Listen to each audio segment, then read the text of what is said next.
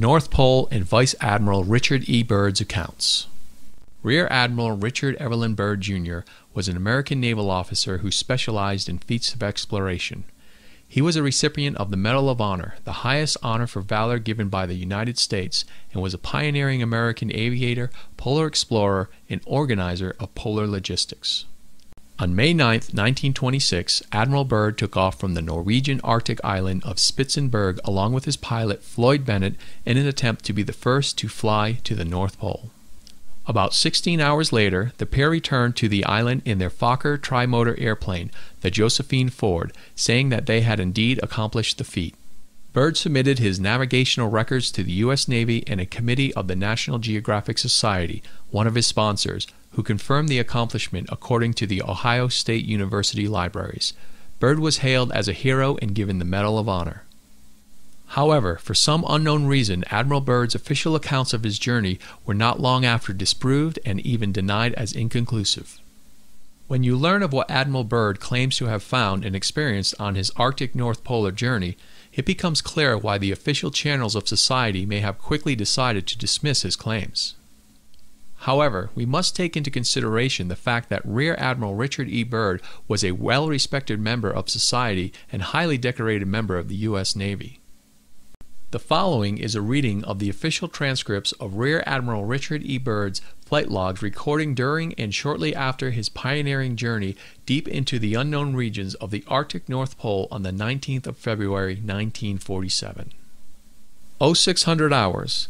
All preparations are complete for our flight northward, and we are airborne with full fuel tanks at 0610 hours. 0620 hours. Fuel mixture on starboard engine seems too rich. Adjustment made and Pratt Whitneys are running smoothly. 0730 hours. Radio check with base camp. All is well and radio reception is normal. 0740 hours. Note slight oil leak in starboard engine. Oil pressure indicator seems normal, however. 0800 hours. Slight turbulence noted from easterly direction at an altitude of 2,321 feet. Correction to 1,700 feet. No further turbulence, but tailwind increases. Slight adjustment in throttle controls. Aircraft performing very well now. 0815 hours. Radio check with base camp. Situation normal. 0830 hours. Turbulence encountered again. Increase altitude to 2,900 feet. Smooth flight conditions again. 0910 hours. Vast ice and snow below. Note coloration of a yellowish nature and dispersed in a linear pattern. Altering course for better examination of this color pattern below. Note reddish or purple color also. Circle this area 2 full turns and return to assigned compass heading. Position check made again to base camp and relay information concerning colorations in the ice and snow below. 0910 hours. Both magnetic and gyro compasses beginning to gyrate and wobble. We are unable to hold our heading by instrumentation. Take bearing with sun compass, yet all seems well. The controls are seemingly slow to respond and have sluggish quality, but there is no indication of icing. 0915 hours. In the distance is what appears to be mountains. 0949 hours. 29 minutes elapsed flight time from the first sighting of the mountains. It is no illusion. They are mountains and are consisting of a small range that I have never seen before. 0955 hours. Altitude changed to 2,950 feet, encountering strong turbulence again. 1000 hours. We are crossing over the small mountain range and still proceeding northward as best as can be ascertained. Beyond the mountain range is what appears to be a valley with a small river or stream running through the center portion. There should be no green valley below. Something is definitely wrong and abnormal here. We should be over ice and snow. To the port side are great forests growing on the mountain slopes. Our navigation instruments are still spinning. The gyroscope is oscillating back and forth. 1005 hours. I alter altitude to 1,400 feet and execute a sharp turn to better examine the valley below. It is green with either moss or a type of knit grass. The light here seems different. I cannot see the sun anymore. We make another left turn and we spot what seems to be a large animal of some kind below us. It appears to be an elephant. No, it looks more like a mammoth. This is incredible. Yet there it is. Decrease altitude to 1,000 feet and take binoculars to better examine the animal. It is confirmed. It is definitely a mammoth-like animal. Report this to base camp. 1030 hours. Encountering more rolling green hills now. The external temperature indicator reads 74 degrees Fahrenheit. Continuing on our heading now. Navigation instruments seem normal now. I am puzzled over their actions. Attempting to contact base camp. Radio is not functioning. 1130 hours. Countryside below is more level and normal, if I may use that word. Ahead we spot what seems to be a city. This is impossible. Aircraft seems light and oddly buoyant. The controls refuse to respond. My God! Off our port and starboard wings are a strange type of aircraft. They are closing rapidly alongside. They are dish-shaped and have a radiant quality to them. They are close enough now to see the markings on them. It's a type of swastika. This is fantastic. Where are we? What has happened? I tug at the controls again. They will not respond. We are caught in an invisible vice grip of some type. 1135 hours. Our radio crackles and a voice comes through in English with what is perhaps a slight Nordic or Germanic accent. The message is, "Welcome, Admiral, to our domain. We shall land you in exactly 7 minutes. Relax, Admiral, you are in good hands." I note the engines of our plane have stopped running. The aircraft is under some strange control and is now turning itself. The controls are useless. 1140 hours. Another radio message received. We begin the landing process now, and in moments the plane shudders slightly and begins a descent as though caught in some great unseen elevator. The downward motion is negligible, and we touch down with only a slight jolt. 1145 hours. I am making a hasty last entry in the flight log. Several men are approaching on foot toward our aircraft. They are tall with blonde hair. In the distance is a large shimmering city pulsating with rainbow hues of color. I do not know what is going to happen now, but I see no signs of weapons on those approaching. I hear now a voice ordering me by name to open the cargo door. I comply. End log. From this point, I write all the following events here from memory. It defies the imagination. It would seem all but madness if it had not happened. The radio man and I are taken from the aircraft, and we are received in a most cordial manner. We were then boarded on a small platform-like conveyance with no wheels. It moves us toward the glowing city with great swiftness. As we approach, the city seems to be made of a crystal material. Soon we arrive at a large building that is a type I have never seen before. It appears to be right out of the design board of Frank Lloyd Wright, or perhaps more correctly, out of a Buck Rogers setting. We are given some type of warm beverage, which tasted like nothing I have ever savored before. It is delicious. After about 10 minutes, 2 of our wondrous-appearing hosts come to our quarters and announce that I am to accompany them. I have no choice but to comply. I leave my radio man behind, and we walk a short distance and enter into what seems to be an elevator. We descend downward for some moments. The machine stops and the door lifts suddenly upward. We then proceed down a long hallway that is lit by a rose-colored light that seems to be emanating from the very walls themselves. One of the beings motions for us to stop before a great door. Over the door is an inscription that I cannot read. The great door slides noiselessly open, and I am beckoned to enter. One of my hosts speaks. "Have no fear, Admiral. You are to have an audience with the Master." I step inside, and my eyes adjust to the beautiful coloration that seems to be filling the room completely. Then I begin to see my surroundings. What greeted my eyes is the most beautiful sight of an entire existence. It is in fact too beautiful and wondrous to describe. It is exquisite and delicate. I do not think there exists a human term that can describe it in any detail with justice. My thoughts are interrupted in a cordial manner by a warm, rich voice of melodious quality. "I bid you welcome to our domain, Admiral." I see a man with delicate features and with the etching of years upon his face. He is seated at a long table. He motions me to sit down in one of the chairs. After I am seated, he places his fingertips together and smiles. He speaks softly again and conveys the following. We have let you enter here because you are of noble character and well known on the surface world, Admiral.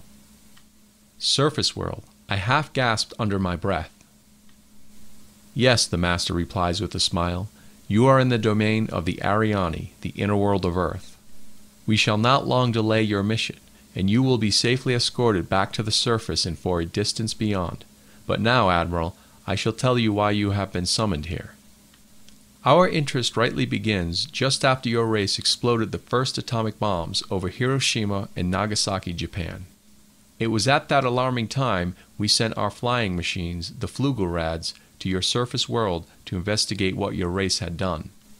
That is of course past history now, my dear Admiral, but I must continue on. You see, we have never interfered before in your race's wars and barbarity, but now we must, for you have learned to tamper with a certain power that is not for man, namely, that of atomic energy.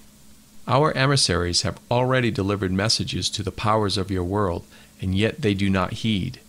Now you have been chosen to be witness here that our world does exist. You see, our culture and science is many thousands of years beyond your race, Admiral. I interrupted, but what does this have to do with me, sir? The Master's eyes seemed to penetrate deeply into my mind, and after studying me for a few moments he replied, Your race has reached the point of no return, for there are those among you who would destroy your very world rather than relinquish their power as they know it. I nodded, and the Master continued, In 1945 and afterward, we tried to contact your race, but our efforts were met with hostility, and our Flugelrads were fired upon. Yes, even pursued with malice and animosity by your fighter planes. So now, I say to you, my son, there is a great storm gathering in your world, a black fury that will not spend itself for many years. There will be no answer in your arms. There will be no safety in your science. It may rage on until every flower of your culture is trampled, and all human things are leveled in vast chaos. Your recent war was only a prelude of what is yet to come for your race. We here see it more clearly with each hour. Do you say I am mistaken? No, I answer. It happened once before. The Dark Ages came and they lasted for more than 500 years. Yes, my son, replied the Master. The Dark Ages that will come now for your race will cover the earth like a pall. But I believe that some of your race will live through the storm. Beyond that, I cannot say. We see at a great distance a new world stirring from the ruins of your race, seeking its lost and legendary treasures, and they will be here, my son, safe in our keeping. When that time arrives, we shall come forward again to help you revive your culture and your race. Perhaps by then, you will have learned the futility of war and its strife, and after that time, certain of your culture and science will be returned for your race to begin anew. You, my son, are to return to the surface world with this message. With these closing words, our meeting seemed at an end. I stood for a moment as in a dream, but yet I knew this was reality, and for some strange reason I bowed slightly, either out of respect or humility, I do not know which. Suddenly, I was again aware that the two beautiful hosts who had brought me here were again at my side. This way, Admiral, mentioned one. I turned once more before leaving and looked back toward the Master. A gentle smile was etched on his delicate and ancient face. Farewell, my son, he spoke. Then he gestured with a lovely, slender hand a motion of peace, and our meeting was truly ended. Quickly, we walked back through the great door of the Master's chamber and once again entered into the elevator. The door slid silently downward, and we were once again going upward. One of my hosts spoke again. We must now make haste, Admiral, as the Master desires to delay you no longer on your scheduled timetable, and you must return with his message to your race. I said nothing. All of this was almost beyond belief, and once again my thoughts were interrupted as we stopped. I entered the room and was again with my radio man. He had an anxious expression on his face. As I approached, I said, "It is all right, Howie. It is all right." The two beings motioned us toward the awaiting conveyance. We boarded and soon arrived back at the aircraft. The engines were idling, and we boarded immediately. The whole atmosphere seemed charged now with a certain air of urgency. After the cargo door was closed, the aircraft was immediately lifted by that unseen force until we reached an altitude of 2,700 feet. Two of the aircraft were alongside for some distance, guiding us on our return way. I must state here, the airspeed indicator registered no reading, yet we were moving along at a very rapid rate. Entry flight log continues. 02:15 hours. A radio message comes through. We are leaving you now, Admiral. Your controls are free. Auf Wiedersehen. We watched for a moment as the Flugelrads disappeared into the pale blue sky. The aircraft suddenly felt as though caught in a sharp downdraft for a moment. We quickly recovered her control. We do not speak for some time. Each man has his thoughts. 02:20 hours. We are again over the vast areas of ice and snow, approximately 27 minutes from base camp. We radio them, they respond. We report all conditions normal. Normal. Base camp expresses relief at our re-established contact. 0300 hours. We land smoothly at base camp. I have a mission. End log entries. March 11th, 1947. I have just attended a staff meeting at the Pentagon. I have stated fully my discovery and the message from the Master. All is duly recorded. The President has been advised. I am now detained for several hours. 6 hours, 39 minutes to be exact. I am interviewed by top security forces and a medical team. It was an ordeal. I am placed under strict control via the national security provisions of the United States of America. I am ordered to remain silent in regard to all that I have learned on behalf of humanity. Incredible. I am reminded that I am a military man and I must obey orders. December 30th, 1956. Final entry. I must write this diary in secrecy and obscurity. It concerns my Arctic flight of the 19th day of February in the year of 1947. There comes a time when the rationality of men must fade into insignificance and one must accept the inevitability of the truth. I am not at liberty to disclose the following documentation at this writing. Perhaps it shall never see the light of public scrutiny, but I must do my duty and record here for all to one day read. These last few years elapsed since 1947 have not been kind. I now make my final entry in this singular diary. In closing, I must state that I have faithfully kept this matter secret as directed all these years. It has been completely against my values of moral right. Now I seem to sense the long night coming on, and this secret will not die with me, but as all truth shall, it will triumph, and so it shall. This can be the only hope for mankind. I have seen the truth, and it has quickened my spirit and has set me free. I have done my duty towards the monstrous military-industrial complex. Now, the long night begins to approach, but there shall be no end. Just as the long night of the Arctic ends, the brilliant sunshine of truth shall come again, and those who are of darkness shall fall in its light. For I have seen that land beyond the pole, that center of the great unknown. Admiral Richard E. Byrd, United States Navy, December 24th, 1956.